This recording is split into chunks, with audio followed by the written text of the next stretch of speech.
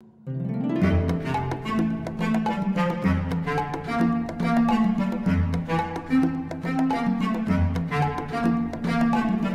I'm Jess. Hi, I'm Kristen. And this is ReDIScover, a conversation where we travel through everything that makes up the essence of who we are and how to live authentically and imaginatively. Here, we invite you to join us as we explore and discuss a little bit of, well, everything.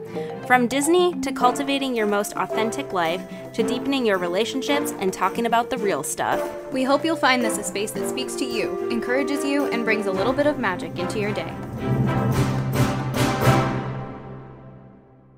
Hi, everyone. I'm Jess. Hi, I'm Kristen. And welcome back to this week's episode of ReDIScover. This week, we have a very special guest with us, Amy Westmoreland. She is a manifesting expert and coach, and she is here to give us all the incredible manifesting insight. I know we talk a lot about manifesting on our podcast, but I really wanted to get someone on here who is really well-versed in the topic to give a little bit more background and context and debunk some myths and give you guys more information. So Amy has been my manifesting coach. Actually, she still is. And I'm really excited to introduce her to all of you. Hi, Amy. Hello. Thank you for having me. I'm very honored and happy to be here today. We are so honored to have you. So every month of 2021, we are having a different theme for each month. And in January, we focused on physical wellness. In February, we talked a lot about love and relationships. So March is going to be all about spring cleaning in all areas of life, whether it's simplifying your space that you live in or simplifying your thought patterns and everything. And we couldn't think of a better person to have kick off that series than Amy. So I'm super excited because I'm really new to this idea. I feel like Jess was the first person to introduce me to it. So we're really excited to kind of dive in. Yay. So for those who have never heard of manifesting before, can you, Amy, give us a general overview of what it is and how people implement it into their lives? Oh, yeah, absolutely. Manifesting, it has been around forever. All the major religions talk about it to some degree or another. Science kind of backs it up. And it is the idea that you can deliberately focus your thoughts, your feelings, your beliefs. There's different styles. And select what you would like to experience. And then it will actually show up sort of like magic in your physical reality in ways that you sometimes cannot comprehend. So you can get into the practice of it, the habit of it. There's so many different styles out there. And you can start doing it deliberately and actually experiencing things that you did not really believe were possible at first, or you only dreamed were possible. And the way to really implement it is give it a shot, like give it a try. You have nothing to lose if it doesn't work, right? Yeah, that's so true. So could you tell us a little bit about how you first got into manifesting and what your journey has been with it? And do you have any notable manifestations that you're really proud of? Yeah. So my parents kind of knew about manifesting. The law of attraction was not a term that was around when I was a kid, or it wasn't readily available. My parents had learned about it through like a business practice. And so they kind of only applied it to business type things. They didn't realize you could apply it to everything. And so there was some of these beliefs and ideas already in my household when I was growing up. And I'm a very curious person, and I decided to explore it on my own. And so I got some books and basically studied it and practiced, was able to see what would happen. And I've been able to manifest bigger and bigger things, bigger transformations in my life as I've gotten better at it. So definitely for anyone who is a beginner, like give yourself some time. It's like any other skill set. But some of my not maybe more significant manifestations, but ones that I thought were pretty interesting because they taught me something about manifesting. I have 3 that I picked out that I wanted to mention. The first one, I don't know if you know what the Nielsen family is, the Nielsen TV ratings. Have you heard of that? No, I haven't. What is that? Yeah. So when I was like, I don't know, 7, 8, 9 years old, I saw this documentary on television, and I'm older than you guys. So it was like before the internet existed.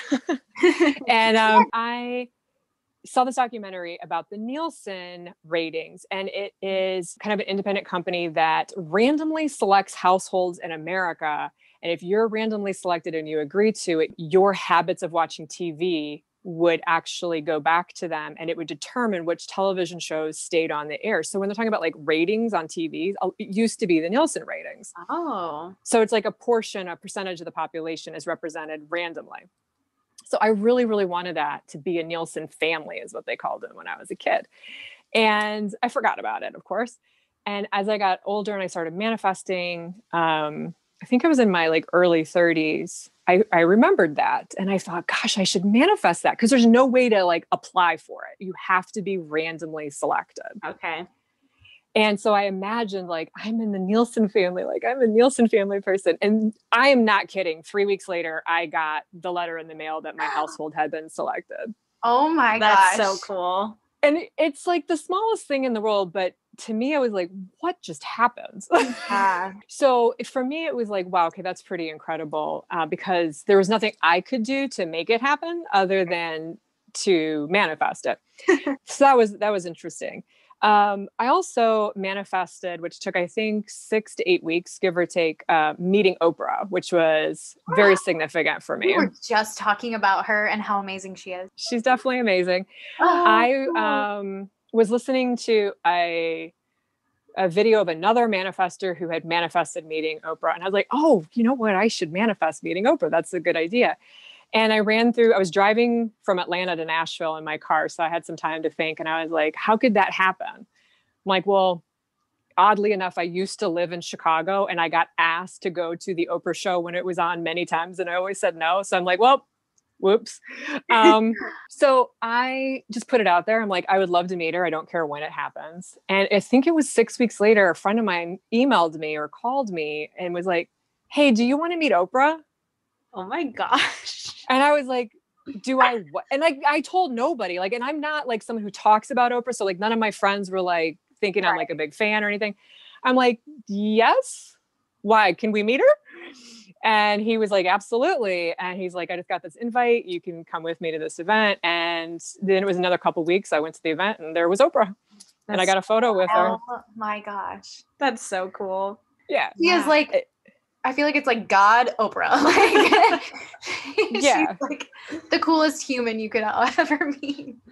It was incredible. I couldn't believe how fast it was. But one of the fun things about that was I didn't care how long it took. So I think that's one of the reasons that it happened more quickly. Oh yeah, you've told me that before. Like if you don't want it to happen fast, it usually does. Yeah. And I think that's probably the hardest, or at least for me, and again, this is my rudimentary knowledge of this whole concept, but we were talking earlier about how like my biggest thing, and I think for a lot of people, is this like struggle with relinquishing control. And a lot of that has to do with time, because as much as people experience like money scarcity, time scarcity is very real too. So I think for me, the idea of like relinquishing not only control over the situation and the outcome, but control over the timeline of that is so hard to get over. I completely agree. And I was just thinking about this earlier. I was trying to answer a question a viewer had asked me, you know, and they're like, how do I deal with expectation? And expectation includes time. Like we think we know better about when it should happen. Well, it should happen tomorrow. It should happen yesterday. It should happen on my time.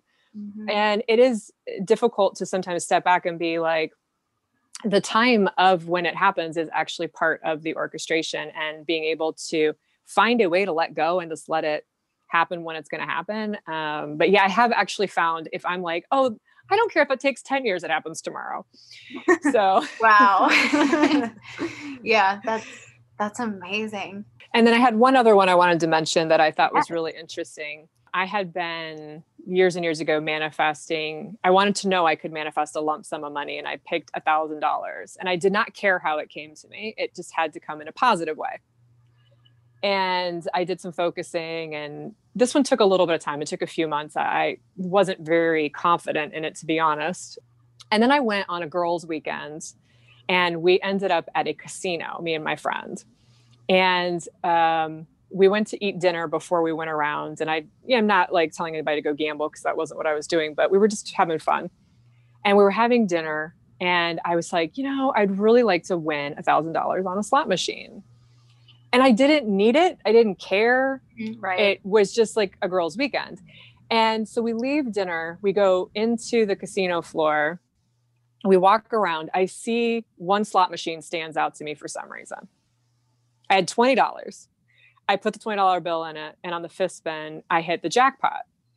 And I didn't know how much the jackpot was. It's like the bells went off. Yeah. And I was like, oh my God, did I win like $1 million? Like, what just happened? And it was $1,000 jackpot. And I sat there. The little attendant came over, dropped 10 $100 bills into my hand. And I was like, oh my God, like that's what I manifested. I just, like, she just handed me $1,000 in cash. Walked up to you and handed you $1,000. Oh my gosh. So the orchestration for that was Girls Weekend, slot machine. Like there was like a flow to it. Yeah. But that was really cool because again, it was mind-boggling how everything was really easy and it just happened. Yeah. So there are just a few examples of some things you can manifest. Thank you for sharing those, Amy. Yeah, of course. That's mind-blowing. That's incredible. Oh my gosh. The magic is really prominent. Like, I think the magic is in the orchestration and looking back on it, you're like, wow, things lined up so incredibly. Yes. It's like the coolest feeling. So I have a little bit of an idea just from what you've said already, but I'm sure you've gotten this before. And if you haven't, here we go. But from the perspective of someone like myself, like I believe in God as my higher power. So sort of like the orchestrator of my life. So if I were up for a job, instead of kind of sitting there and going like, oh, I really want this job, I would probably pray about it. Like, God, I really want this job. I feel like this is really like aligned with your plan for me. But if it's not, like, go ahead and close the door. But if it is, like, I really, really like this door to be opened for me. And from a very like simple, like I identify as kind of a non-denominational Christian. So there's no like doctrine or like saint that I'm praying to. It's really just like you have a plan for my life. If this is with the plan, let's do it. If it's not with the plan, take me somewhere else. So it's sort of a simple concept, but I guess from that perspective, like, how does manifesting relate to that? Or does it relate at all? And can you kind of clear up the difference between manifesting and prayer, other than the obvious one that like God is involved? Absolutely. So of the religions I'm familiar with, most of them have a foundation that includes the idea of manifesting. It's just called something else. Yeah. It's called faith, and it's believing in the power, the higher power. And, people have figured this out for thousands of years. They figured out, oh, if I think this way and I believe, or if I have faith, or if I trust, or if I ask in a certain way, like things will show up. And they've tried to explain it. And I think the way that I would describe it is there is a power, and that power is beyond our conscious comprehension. So like when the orchestration happens, like when I saw that slot machine and I had a feeling, well, where did that come from? Right. Why was it that one that stood out to me? And some people would say it's energy. Some people would say it's your consciousness. Some people would say it's God. I mean, these are all different words to describe a force, a power that actually exists, that is beyond something we can really comprehend. And I also believe in God. And I believe that the way that we manifest is in harmony with that power. So I love the Christian faith because it teaches a lot about manifesting in it, how to do it, like speak to your mountain and have faith. And, you only need faith the size of a mustard seed. I mean, there's like some gold in the Bible when it comes to this stuff. Yes. But I also have this idea that we are designed to manifest naturally. We're naturally able to do it. So it's something that is like a God-given gift. And we all have the ability to do it, but it works in harmony with that power.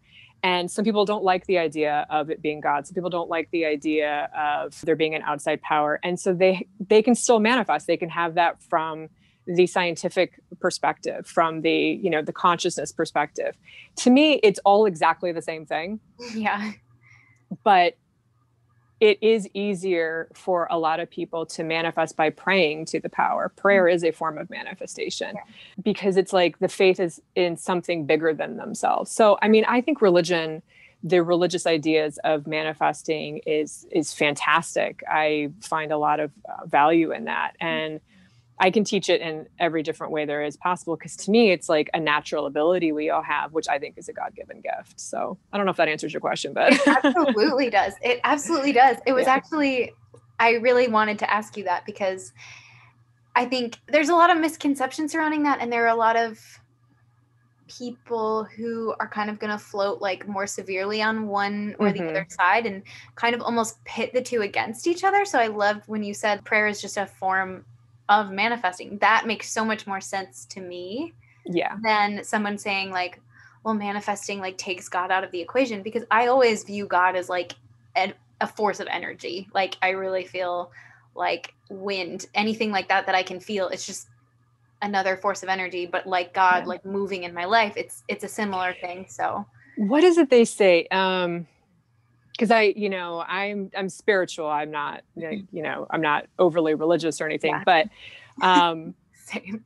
It's like, what is it? I think it's in the Bible or in the Christian faith where it says something like, you see God in his works, like, that's how, like, that's the orchestration. Like that's, well, where did all that come from? It didn't just come from nowhere. Like there's something else there. And I think some people think it's like, oh, it's my subconscious mind. Some people think, oh, it's my conscious mind. So to me, it's like, it doesn't really matter what it is. Right. It's incredibly powerful.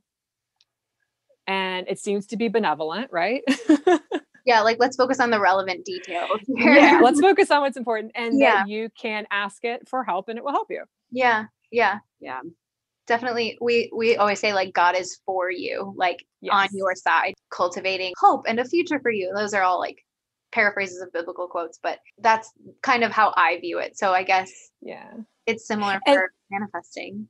I want to point out too, I think a lot of people who leave God out of the equation, they can still manifest, but there is a benefit to believing in the power of God, because it is that faith, like there is something bigger than me that can do this. So you don't feel that pressure all on yourself. Right. Yeah.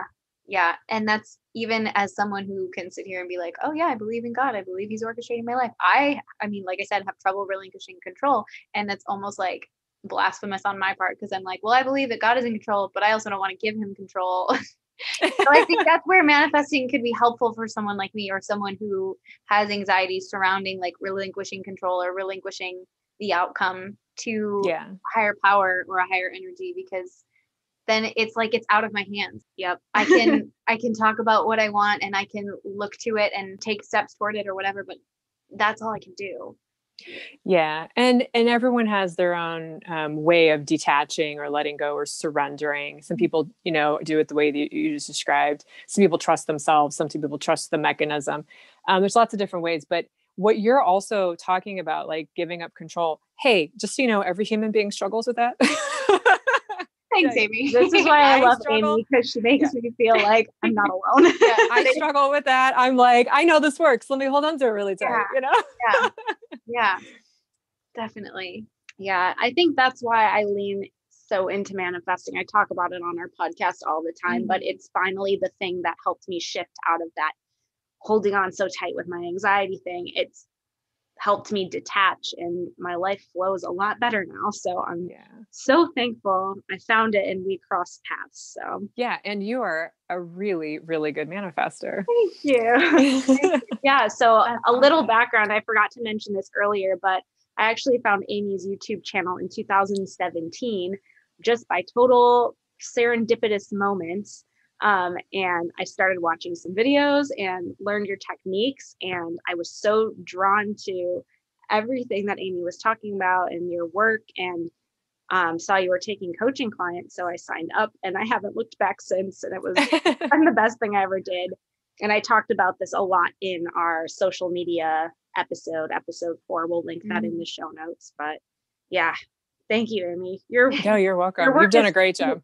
Thank you. Your work is so transformative, and I'm just so much happier in my life now, and I have a lot more fun. So that's a big benefit. So we're going to continue on to the next question. This is another like manifestation debunk question. Could you unpack the stigma surrounding manifestation as an inherently selfish practice? Yes. And I'm looking forward to answering this question. Okay. So I have a couple ways of describing it. You know how when you're totally drained and empty and you have nothing to give, and then someone like asks you for something and then you still want to give it anyway, and it does like nothing for either one of you. When you focus on fulfilling your own dreams, fulfilling your own happiness through manifestation or goal setting or anything really, you are filling up your own cup first so that you have more to give others. Yeah. So when I manifest, if I'm asking for money or if I'm asking for opportunity, in the back of my head, I'm like, the more money I have, the more people I can help. Yeah. The more opportunity I have, the more people I can reach. So it's not like it's selfless because I get something out of it as well, but it's more like turning it around and thinking like, I'm only doing this to get something for me. It's no, the happier I am, the more people's lives I can touch. The happier I am, the more kindness I can give. Because when we're not happy, we're not as, you guys, what I'm talking about. We're not as like pleasant. Yeah. But the way that I want to describe it is when you're on an airplane and they're going through the safety instructions at the beginning, they always say, in case of an emergency, if oxygen pressure happens or depressurization happens, a mask will drop from the overhead compartment. And what do they say? They say, put yours on first and then help the person next to you. They don't say, sacrifice yourself and help help the other person first, because they know the fully functioning adult who can do that, if they can get their oxygen on, then they are capable of helping people who might need help, children, someone who's maybe in need of it, versus that sacrifice of, let me help you at my own expense. So for me, it's like, that's not selfish. I mean, no one thinks like, oh, putting my mask on first is selfish. Yeah. From the overhead bin. So it's the same kind of idea. It's smart. Yeah. Yeah. So it's smart to fill up your own cup. Right. Do you think that your intention has anything to do with like the effectiveness of your manifestation? Like if I'm saying I want to manifest $1,000 because I want to be rich so I can buy myself this thing that I want, versus like I want to manifest $1,000 so I can, buy really nice Christmas presents for my family or whatever it is. Do you think that like the intention being selfless has something to do with the outcome? I've noticed, because I've actually practiced this, that the more willing I am before something manifests to share it, it typically happens easier and faster. Like if that's part of the intention. But I've manifested things that are just for me too, that happen just as fine. I think where it kind of goes a little weird is when we're manifesting something with a bad intention or to take something from someone. So it should never be from that point of view, because that would be like misusing the power. As long as you know that, taking time for yourself to rest, taking time for yourself to do self-care, self-love, even if like somebody needs you, if you're doing that, it's just maximizing your ability to help them later. It becomes really easy. But if you're doing it at someone else's expense, like anything else in life, then maybe that's not so great. But then that would be more of the individual's intentions are selfish versus the actual process of manifesting is. Right. Yeah, that makes sense. All right. Can manifesting be an interpersonal practice? As in, can like I sit here with Jess and manifest something collectively with her, or is it kind of a more individual thing? And then can I manifest something myself for another person? Yeah, this is a little more advanced. So, but yeah, I'm kind of a 0 to 60 person. Perfect. So, I think of it from the scientific perspective. It's the observer effect. Okay. And they've done like the double slit experiment, which you can Google and look up, which has been done, proves this, that whoever the observer is determines what happens. So the answer is you can, if you are the observer, manifest for everybody or with someone else. But as the observer, no one else has the ability to manifest for you unless you observe that you have given them that ability. Okay. So like authorization. Yeah, no, that makes sense. Yeah. So, and I've manifested plenty of things with people where we do it jointly. It's like fun. I've also had I allow people to manifest things for me, but that's something that I allow in my life. That's a lot of fun. And if anyone wants to know like why I do that, because some people have asked me like, why would you let that happen? Because it's nice to see what people want to do. It's exciting. It's fun. It's surprising. Sort of boring if you're the one calling all the shots all the time from that perspective. Yeah. So, but yes. And there are some styles that teach co-creation. There's nothing wrong with that. But I have determined based on lots of years of experience, almost 3 decades now, that it is really the observer, whoever the observer is, that has the ultimate last say. How do you let someone manifest something for you? Yeah. So it's still you doing it. Okay. But so like if you're the observer, you're the manifestor, you would be like, I want to have the experience of what it would be like if someone wanted something and I was their manifestation. Oh, okay. Yeah. But that's still your thing. You're just kind of leaving it open to what it is. Right. It's a little more advanced because it's like sometimes people's like minds are like, wait, what? But quantum entanglement explains this really well. So you know, in quantum entanglement, you have 2 particles, you introduce them, and then you separate them. And when they set an intention for one particle, which will automatically change the other one, they have shown that before they even do the thing to the first particle, the other particle starts doing it. The intention changes both of them, even though they're going for like the first particle, the second particle starts to react. So if they try to spin it to the right and they are like, we're going to spin particle A to the right, before they actually start to spin it, particle B starts spinning to the right. So what can happen is when you give someone or give yourself the experience of letting someone else manifest in your experience, it's not really them manifesting in your experience. It's basically you're entangled with them. And it appears like they do at first because of the way that quantum entanglement works. It's kind of hard.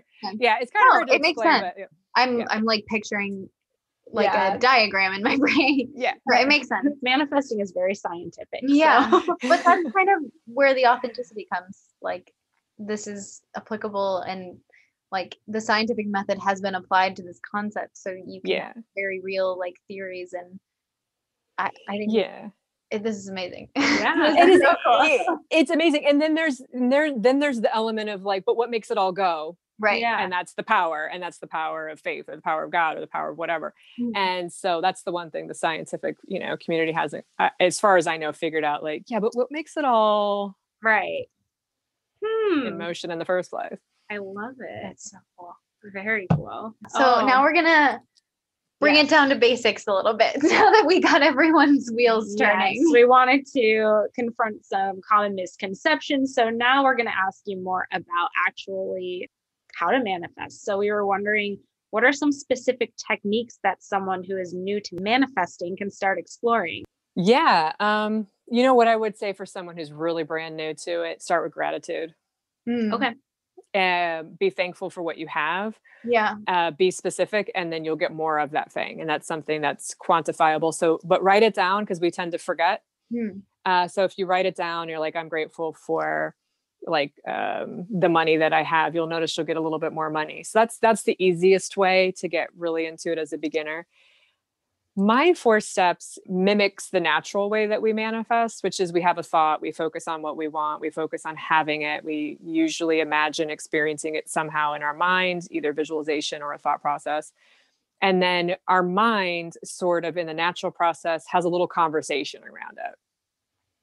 So for instance, if you're like going to go to the grocery store, you're like, oh, I'm going to go to the grocery store and I'm going to buy bread. Suddenly you imagine yourself in your car, or you imagine yourself in the aisle of the store buying bread, right? Like you give a natural image.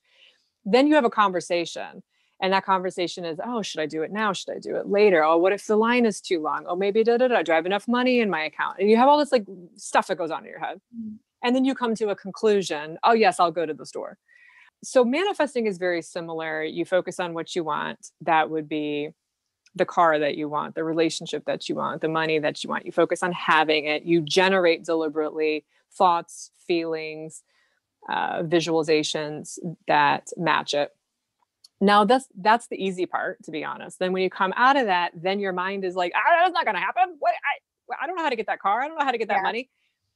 And because it's not like going to buy a loaf of bread. It's not something that's in your immediate control. Right. So that's where my other 3 steps come in to help navigate that crisis of the mind, basically, after you've determined you want something. And the second step is you believe it's possible. It can happen, rather than trying to convince yourself that it will happen, especially something you don't know that will happen. You can't sit there and be like, oh, I know what's going to happen. Your mind's like, no, we don't. You're like, shut up. So, it's double checking that you believe it is possible. That's where God comes in. All things are possible with God. Mm-hmm. And all things are possible through faith.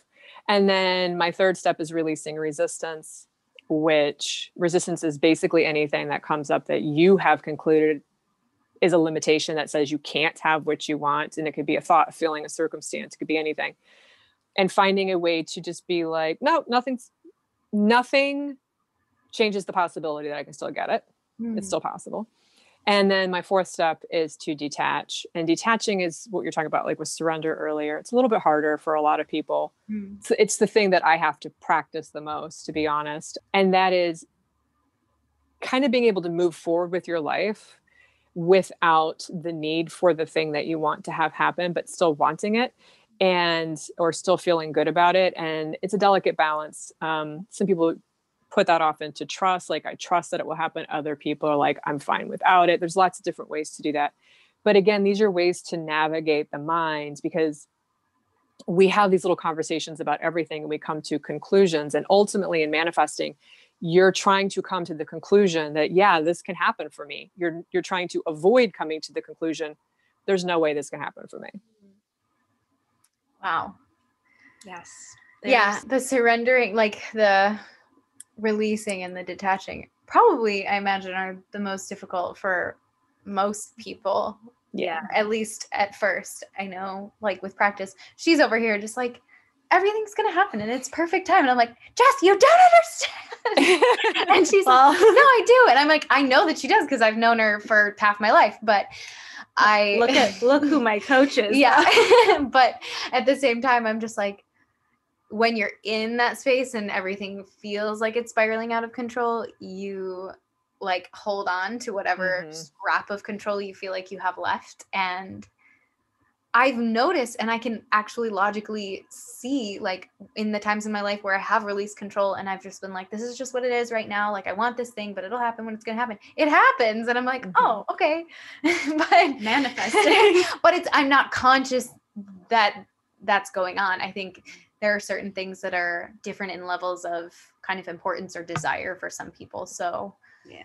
And I want to point out for you, we all have different wording. That wording you just used is a natural way for you to detach. So you can replicate that on command whenever you want now. So you can deliberately say that because you have a belief system around it. What she was saying for her about letting go, the way that she says it, like it'll happen what did you say? It's going to happen when it's going to happen or something? Yeah. It's just going to happen whenever it happens.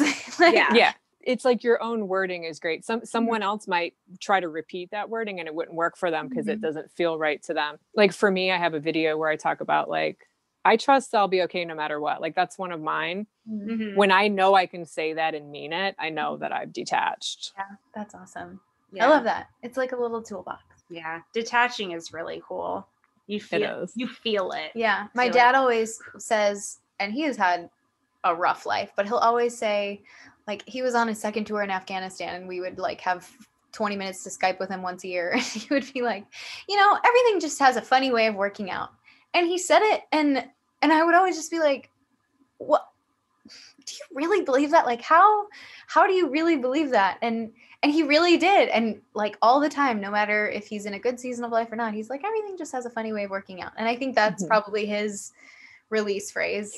It's a conclusion. So in manifesting, you're actually coming to a conclusion about the thing, like with the bread. Like, so in conclusion, I can go buy the bread. Yeah. Yay! Yeah. Or in conclusion, no, I can't go buy the $50 million house today. I don't have the money. Right. Yeah. So it's like it's like a belief that he comes to the conclusion with, everything has a funny way of working out. And he has enough evidence that that's true for him. Yeah. And like, this too shall pass is a great one. If you're like upset, it's a great, Yeah. This too shall pass, because it does. Yeah. Yeah. Yeah. My mom will just say like, it's just for now. Yeah. It's just a season. Yeah. So There's so many ways. So many. Yeah. Okay. Oh, it's the big one. My first introduction to you when Jess and I were doing the episode where we were talking about like social media accounts to follow in an intentional way. She was talking about you and talking about how you taught your audience to manifest a rainbow. And I was like, that's the cutest thing ever.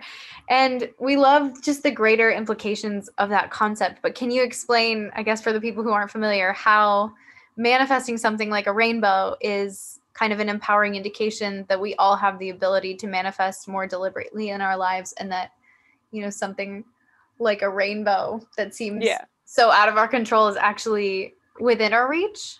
Yes.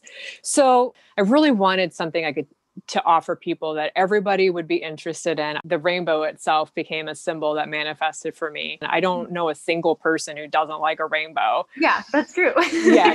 Even like the toughest guys in the world are like, I like rainbows. Like, oh, look, it's so cool. There's a rainbow. I ended up manifesting one on purpose. I practiced with all sorts of different things. So I was doing practice for a rainbow. And when I saw it in the sky, I thought, oh my gosh, like, this is amazing. This is so simple, because I could not have gotten a ladder big enough and gone up there and painted it. There's no way you can make a rainbow in the sky. Right. You can make one with your garden hose. You can make one in, like bubbles in your house. You cannot make the big ones in the sky. Yeah. And so I thought, well, this is the perfect thing, because it's a wonderful symbol. All sorts of people love rainbows. They're a symbol of hope. They're a symbol of God's promise. They're a symbol of so many positive things. They're beautiful. And you can see one literally anywhere on the planet as long as there's sky available. So I thought, oh, this is perfect. So I decided to teach people how to manifest rainbows. And also, the other thing I love about rainbows is they're safe. So your subconscious will hold back from manifesting something if you deem it unsafe. Your subconscious, or most people's subconscious, do not deem rainbows as unsafe. Right. So there's also that bonus of like, it's unlikely that someone's subconscious is going to be like, oh no, bad rainbows. So it just became like the perfect symbol. And I took a little bit of time to really think about how I wanted to teach it, because I wanted it to be taught in a way that children could understand it and do it. Right. And then people have had some great success with it. That's amazing. I love that. Could you explain like the quick way of how you told people? Yeah. So you just close your eyes. Yeah. You imagine whatever it looks like in your head. Don't worry about how the visualization looks. Just imagine that you are looking at a rainbow in the sky. Yeah. And then you actually smile with your physical mouth, because when we're smiling, it sort of like boosts our energy, it boosts our mood. And you just hold that for like 10, 15, 20 seconds. You open your eyes, and then you just quickly tell yourself, yeah, of course I can see a rainbow. They live in the sky. I see sky. So you check, you believe it's possible. Then you release resistance, which is, it doesn't matter what I think. There's nothing that can limit me from seeing a rainbow. Or there's nothing like stop rainbows from being made in the sky, because they're a natural phenomenon. And then you move on to detachment, which is, I really want to see a rainbow, but I do not need to see a rainbow, because nobody needs to see one. That's true. It's not a real need. So that's the process. And then back to the greater implication. Mm-hmm. The greater implication is, I imagined it in my mind, and then I saw it in the sky, and I know there's no connection that is artificial between those two things. It's a natural process. So that internal visualization, and then seeing one, especially if it's shortly after visualizing it, that's what's so powerful for people to know, like, I saw that in my mind, and then I saw it in the sky. That's why it has a lot of impact on people. Mm-hmm. Yeah. I think it's interesting. You said people don't manifest things that feel unsafe to them. Mm-hmm. Like, even if it's something that subconsciously you might think is for your greater good or your higher good, you're afraid to manifest it because it means like experiencing a big shift in your life, or a change, or a move, or maybe letting go of someone that you care about, or whatever that may be. Whereas like a rainbow is a really safe thing, and it's a happy thing, and no one's, like you said, no one's mad about seeing a rainbow. But maybe something that you know, your gut is telling you like, this might actually be good for us, but you're afraid to kind of move forward with even thoughts about like you said, imagining what that would be like, because it also means like big change, and people hate change. Yeah. And so if you have subconscious fear, because we all do on some level about something or other, then you just use your conscious mind to release that fear. This is safe. Making this change in my career, this change in my relationship, this change in my money. This is safe. This is safe. So you can actually deliberately shift that as well. But yeah, if the subconscious deems something as dangerous or unsafe, it tries to prevent you, which a lot of people struggle against, especially when they're trying to manifest a lot of money.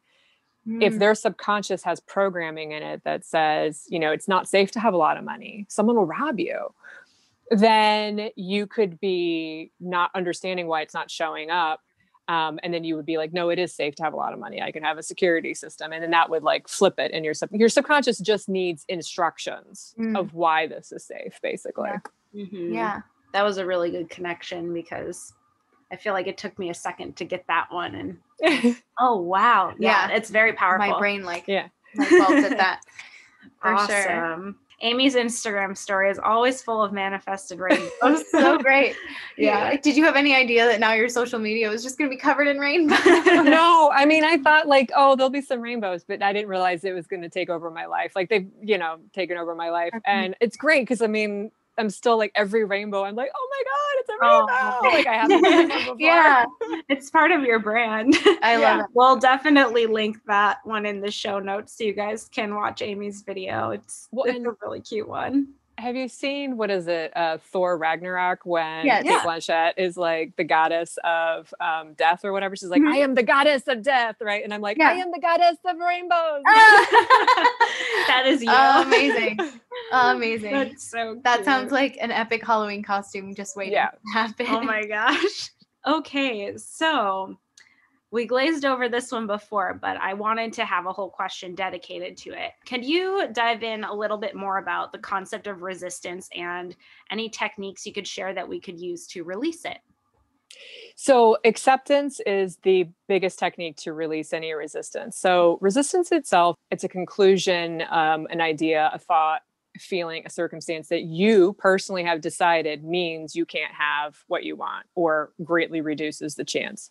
And it feels bad when you think about it, because it's like, oh, I can't have what I want. So most people try to solve it, and you can solve resistance. I'm good at it. It's something that you can do. Or you can loophole it and just be like, you know what? Of course I think this. Of course I see limitations, but it can still happen anyway. So accept it.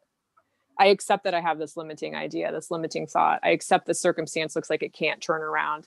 But it can still happen anyway, because all things are possible. So it must be possible even in these circumstances, even with these thoughts, even when I'm, you know, laying on the floor crying.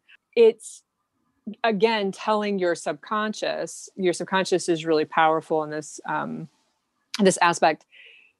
It's telling it like, this can still happen. So it's free to happen, versus telling it like, no, it can't happen, or telling the universe it can't happen. No, it can't happen. Let me tell you why. And it's the instruction your conscious mind gives to the subconscious or the universe that ultimately determines what you will allow yourself to receive. Because it can give it to you, but it's waiting to give it to you. Yeah, until you're like ready to receive it. Yeah. Wow. The loophole is so helpful, because sometimes, Isn't it? I use it all the time. Sometimes, you know, you just can't get there with other techniques, and the loophole. You're just like, all right, of course I feel this way. It still could happen. It's just like so freeing. So that's a good one. I like that kind of idea that like, no matter what blockades you see, or, you know, what negativity you're allowing, or if you have this cynical view that like, oh, it can't happen or it won't happen. Like if it's going to happen, it's going to happen whether you imagine these blockades to be in place or not. Exactly. And so faith in God in the religious sense is like basically saying, I'm not going to conclude that this can't happen because I believe in this, you know, almighty God or whatever. I believe in the love and the faith of God. And then in manifesting, it's the same idea. Like, you know, I see all these limitations. I see how it seems really difficult or impossible or unlikely. but I'm still going to conclude that it's possible. Like, who am I to say it's not possible? So acceptance and the loophole. Nope, it still happened anyway. Yeah. It's funny because when I kind of try to explain to people, like, for example, my brother is an atheist, and it's so interesting because we're just all over the board in my family.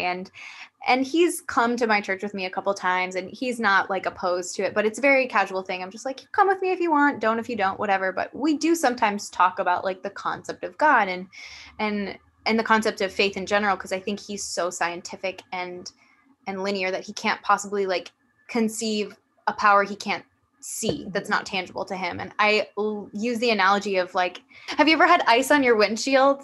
Oh, I grew up in Chicago, girl. I've had 5 feet of snow on my windshield. Yeah. Okay. So we're in Buffalo. Same thing.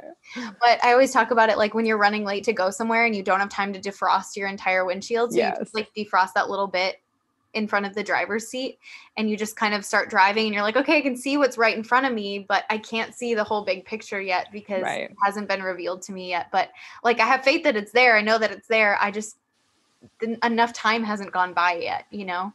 So I kind of describe it in that way. And it's like, this is the exact same thing. I like to teach it as like when I coach, I work with the person's individual belief system. So like with you, if I were ended up coaching you, I would be like, let's talk about it from that religious sense. But for other people, I talk about it in different ways. What's interesting is it doesn't matter what you believe. It just works. Yeah. And that's what's really cool about it. Yeah. It makes it feel so personal too, because it's able to be adapted to your own beliefs, which is amazing. As I mentioned at the top of the episode, we spent the last month for February on our podcast talking all about love and relationships.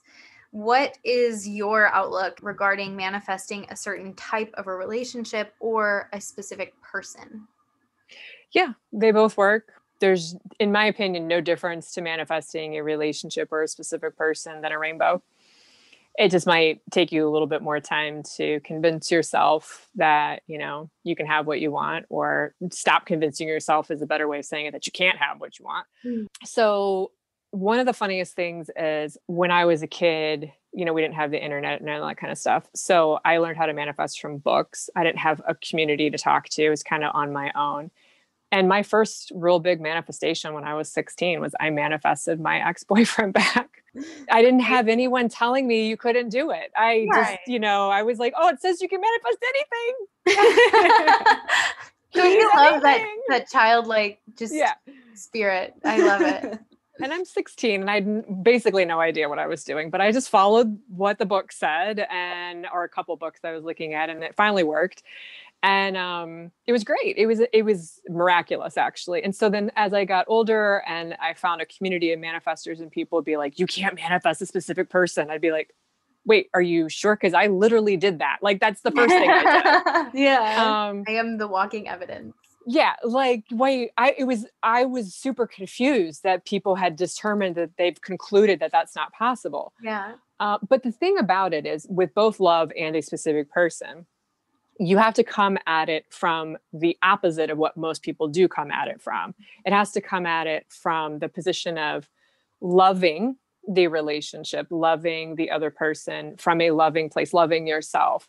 And in most cases, when people are trying to get like a specific person or a relationship, they're coming from the get. Like, how do I get this? How do I get them to love me? How do I get the relationship?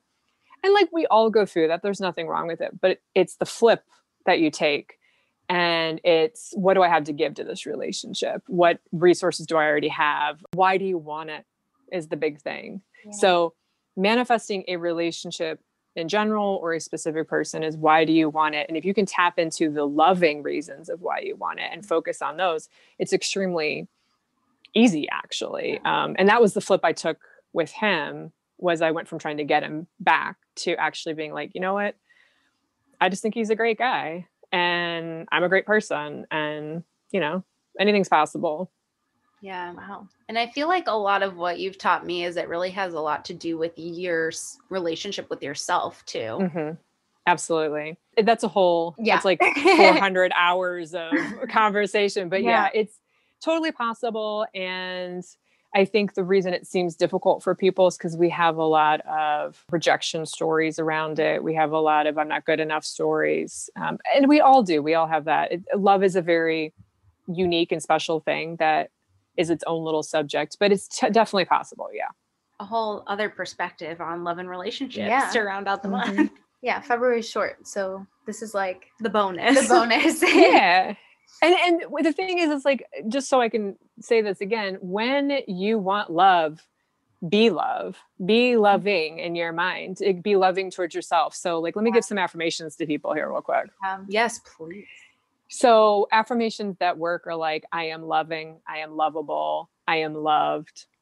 And then it's like, I love this person. I love this relationship. I love being in relationships. Oh my God, I love feeling secure in relationships. I love holding so-and-so's hand. It's like, you want to focus on the experiences you want in the relationship. You don't want to focus on, oh, I love getting a relationship. I love chasing that guy down the street. Like, you don't want to focus on the getting of the relationship, which is what most people are doing.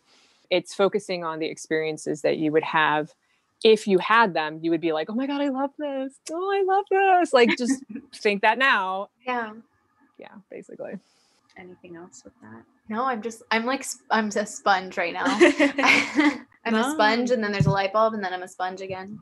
I feel like that's how this kind of thing goes. Yes. Okay. So Amy, we wanted to ask too, do you have any resources that you would recommend for those of us who are interested in diving deeper into manifesting, and how can our listeners find you online? So yeah, you can find me at my website or my YouTube. So my website is amywestmoreland.com. My YouTube is Illuminating Joy. I have a lot of videos on different things. I have a list on videos for beginners. It's actually on my website. You have to go to it to click it to get to it back on my YouTube, because I decided to make it super difficult to find it. And it has videos of mine and some other coaches that I think are really good for people who are interested in getting into this, like how to manifest a gift card and rainbows, and a specific person is in there. I have learned from so many different resources over the years for people who are into the Christian faith. You know, Terry Savelle Foy has a YouTube channel that's fantastic. She's a Christian minister who talks about the law of attraction. She's adorable. People who are more into the woo-woo stuff, Bashar is amazing. He teaches parallel realities. He's like a channeler. It's Bashar, Bashar. And then that's where I learned a lot of my parallel reality stuff. It absolutely changed my life for the better. If you're into kind of a more relaxed spiritual sense, but interested in like your consciousness being pushed out, there's Neville Goddard, there's Neil Donald Walsh. He has the Conversations with God books. And there's so many like great resources, but pick something that sort of resonates with you. It's going to be easier if it resonates with you, rather than trying to force yourself, if you're like really into religion, to force yourself down the scientific path, or if you're scientific to force yourself down the religious path. It's work with the belief system you have. Because again, the mechanism is above the belief system. It works no matter what. And then you get to sort of make it your own in a sense. That's really, really helpful. I love that. Thank you. And what is your Instagram for people who want to go check out your manifested rainbows? So yeah, same name over there. It's Illuminating Joy, all one word. And I actually have my viewers who manifest rainbows use the hashtag manifested rainbow. So you can look that up on Instagram as well, and see rainbows from all over the world. That is so cool. You can just follow that hashtag then. Yep. Yeah. I love it. That was such a magical idea. I feel blessed that I was able to bring that into existence, into reality. Yeah. It's amazing. Okay. Well, to round out every interview that we do, we have some questions that we ask every single one of our guests that kind of align with our pillars of ReDIScover. So the first is, what does living authentically mean to you? Being yourself. Just be you. Yeah. Just be yourself and trust that that's enough. You were made that way, and that's why you were made that way for a reason. I love that. That was the most straight and to the point answer we've ever gotten. And I think that sums it right up. Yeah. I love it. It's simple and perfect. Yes. Because it is simple. Yes. Yeah. Okay, next question. If you could travel to one place anywhere in the world right now, where would it be and why?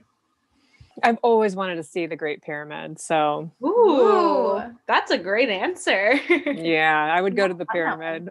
That's awesome. Amy is a big traveler, just like me, so we have that in common. Yes. If there is an airplane, I'm like, might I get on that, please? Yes. What is one thing you would be doing every single day if your life were free of all limitations? Taking a walk. Yeah. Okay. Yeah. There's something magical about taking a walk. I don't know what it is, but it's like a walking meditation. I listen to music. I love walking. I would take a walk every day, no matter the weather. Yeah. I don't know. Something like getting outside. Yeah. Like grounding yourself. I don't know. There's cool. something magical about taking a walk. It doesn't seem like it's that big of a deal, but then you get out into it and you're like, oh, this is amazing. Yeah. Why didn't I do this earlier? Yeah. It's very rejuvenating. Yes. Sure. Okay. And we have one last question. So we often talk about the difference between being childlike and childish, especially with our Disney connection. There's a lot of childlike qualities that we think really would benefit people if they implemented them more into their daily lives, because children are just so magical. Yes. So what is one children are rainbows. They really are. So what is one childlike quality that you think would be beneficial if adults utilized it in their daily lives? Being more playful, I think. Yeah. You know, when we're kids, we have this desire to play. Like, for instance, last night, I sat down finally after, I don't know how many years of wanting to do it, because I finally got one for my birthday recently. I sat down and figured out how to solve a Rubik's Cube. I just wanted to play. I just wanted to like do something that didn't lead to anything else, just for the sake of doing it. Yeah. Be more playful. Yeah. I think that's like the cornerstone of the concept of play that we forget as adults, because we're so task oriented, and then task has an objective. I feel like when you said that, I was like, the thought of just doing something just because. That's exactly what I mean. But it's just doing something just because you want to do it. Right. Oh, yeah. I'm going to take that on in 2021. Yeah. Being more playful. I love that. Well, that wraps up all of our questions. Yeah. Amy, thank you. That was incredible insight, as always. And You're welcome. We're so glad you got to join us. We're really honored to have you on the show. I feel like my mind has been like opened and elevated and a little bit blown, and I'm so excited about this. I really, really am. And this came like I had like a pretty tough morning today, and I was kind of like confiding in Jess about it all when I got here today, and she was like, oh, I can't wait for us to talk to Amy. It's going to make me feel so much better later. And it really has like just taken the sense of kind of hopelessness and doubt I had from this morning and brought some light into it. So thank you for your time. Oh, you're very welcome. And by the way, have you manifested a rainbow yet? I haven't yet, so I'm going to. Yeah. I'm going to now. Jess has. Yes. I have. Now that I know how to do it, I'm going to do it. And I will absolutely take a picture of it. Perfect. It's not just something that blows your mind. It's something that you like see it and you're like, wow, right? Like, isn't it amazing? Yeah. Mm-hmm. I'm like, oh, wow. I just feel connected and excited. Yeah. So thank you so much for kicking off our spring cleaning series for us. And you're very welcome. Bringing just a lot of light, and that we have all the tools within us to make our lives beautiful. And that's so freeing. So thank you so much. I truly am so grateful. Yeah. Oh, and can I say one thing about the spring cleaning? Of course. Please. If you're going to clean anything out of your mind, clean out all the conclusions that you've come to that say you can't have what you want because of this, or that. Like, clean those out and throw them away. Yes. I love that. Yes. Yeah. Thank you for that. Yes, Final answer. That's amazing. Yeah. We're just cleaning out all the negativity. Thank you so much, Amy. That was a great episode. Stay tuned next week as we continue our spring cleaning series. This week we cleaned out our thoughts. Next week we'll Who see where it knows? leads us. Thank you so much for listening, and have a great rest of your week. We hope you've enjoyed this episode of ReDIScover. Please subscribe and leave us a review wherever you're listening. Your reviews are what keep us going, and we'd love to hear from you. Join us every Tuesday for a new conversation, and let us know what you think we should talk about next. Follow us on Instagram at positively.kristen and at jessicafay508. And check out Jess's blog at theroadjesstraveled with 1l.com. Until next time, Stay frumpy!